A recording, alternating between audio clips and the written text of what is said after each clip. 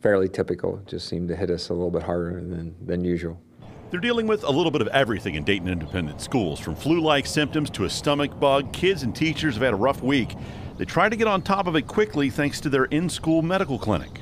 The appointment's made, they're seeing a nurse practitioner, they're diagnosed, and they're sent out of here to try to keep it from spreading. But it still spread. Monday started off with a normal number of absences, but nearly 30% of students were ill by the end of the day Tuesday. The solution? Take a couple days off.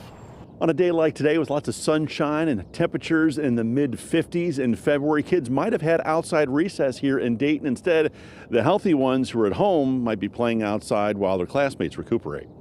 While the schools are shut down, they're also being cleaned up. It's a simple disinfection. It's what same thing you do at your house when your child goes to the doctor. You know, you get in there to the bathrooms and the rooms that they're in and spray a little Lysol, wipe it down. Today, tomorrow, and Friday, Dayton schools will be closed, hopefully giving the germs enough time to run their course. Really, we're just trying to get the kids away from each other to break that cycle of illness and get everyone healthy. Back to school and hopefully back to normal on Monday. From Dayton, Andrew Setters, WLWT News 5.